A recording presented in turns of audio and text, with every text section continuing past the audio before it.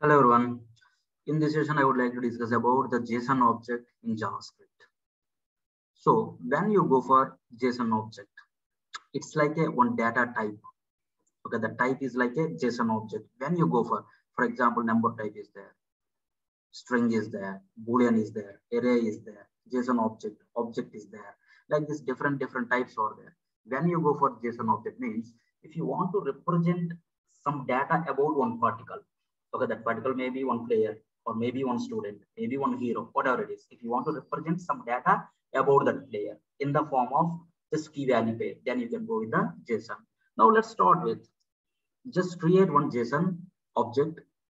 Now let me open a developer window, just inspect it.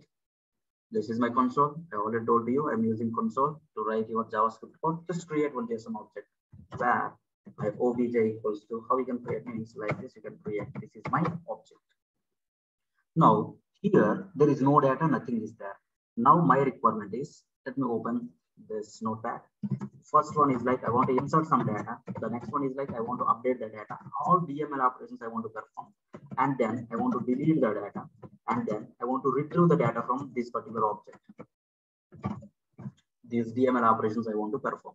So how we can insert the data? Just this object I want to represent for one player. I want to insert the player data. So how we can insert the player data means first I want to insert Sachin. His name is like Sachin. His runs is like 20,000. His century is like 100. Like this, the data I want to insert. So how we can insert the data inside a JSON object means by using two ways we can insert the data in two ways. One is like using dot notation. Another one is like square bracket notation. How we can insert by using dot notation means, see, inside object, I want to insert the data by using dot notation. Which data you want me to insert? Okay, Sachin. Okay, that Sachin is like name. 20,000 is like runs. In the form of key value pairs only we can insert the data. My key is like a name and my value is like a Sachin. So this is my object.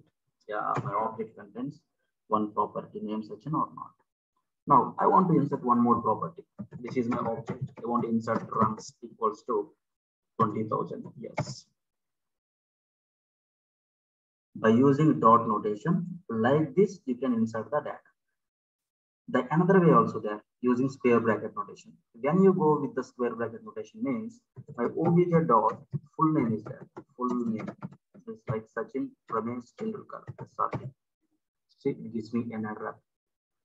Inside the key, if you find any spaces, then the time my dot notation will never work. Will never work. Then you should have to go with the square bracket notation. So how you can means obj of you can write your full name. Okay, now you can write like Sachin Ramesh Tendulkar. See this full space name. Here full space name, it throws an error if I'm using dot notation. If it is like a square bracket notation, there is no error, nothing. See this my object. My object contains what? Name Sachin, runs and full name. Now I have the data inside my object. This data in which format? Key value pair, key value pair, key value pair format or not. This key value pair we can say like a property. Okay, this is one property, this is one property. Overall, how many properties are there? 3 properties are there. Inside the property, key and value, we can differentiate with what? Colon. Inside the property, key value, we can differentiate with colon.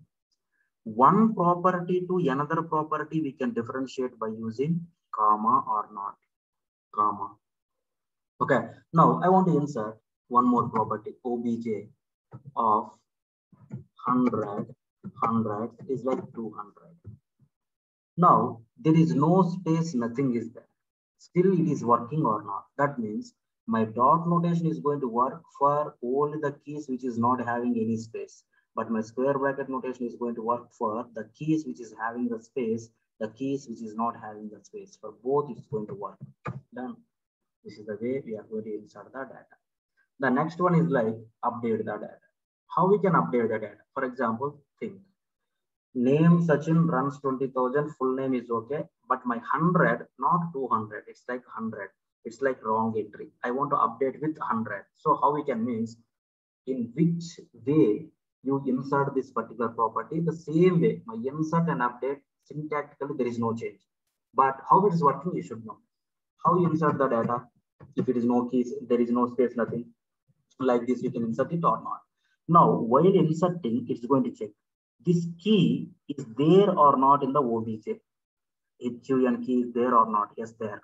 If it is there, then that time the previous data is going to update it with this data. Now see, already my 100 is there. Then the time my operation is like what? Update operation. It's updated or not.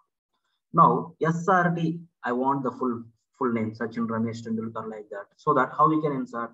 Okay, how you insert the data, full name data, obviously dot full name. If you put like Sachin Ramesh Tendulkar like this, it gives me an error. Why? Because if the key is having any space, my dot notation never work. Then you should have to go with what? Square bracket notation or not. You should have to go with the square bracket notation. Now again, it is going to check. Inside my OBJ, full name property key there or not? Yes, full name property key is there. If it is there, my previous value override by new value, updated with new value. Now see my OBJ. Now see my full name updated like Sachin Ramesh Tendulkar. My hundreds like what? 200 update with 100 or not? So my insert, my update, both of them. The next one, delete the data. Okay, I want to delete this runs. I don't want this property. I want to delete. If you want to delete is the keyword. From which property? That means from which object you want me to delete, which property you want me to delete. Just put that one. Now see, deleted or not. I want to delete full name. How we can delete obj dot full name will never work. Why? Because wherever you are using key, if the key is having the space, you should have to go with square bracket notation only, like this. Now see my obj, it's deleted or not. This is the way we can delete a property from this particular object. Delete is the keyword which is given by the JavaScript.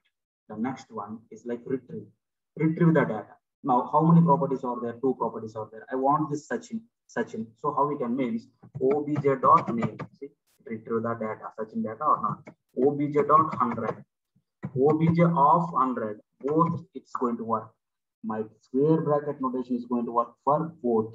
Either the space is there or not. Inside this key, the space is there or there, it's going to work. Space is not there, also it's going to work. This is the way we are going to retrieve the data. Thanks guys. Thanks for watching.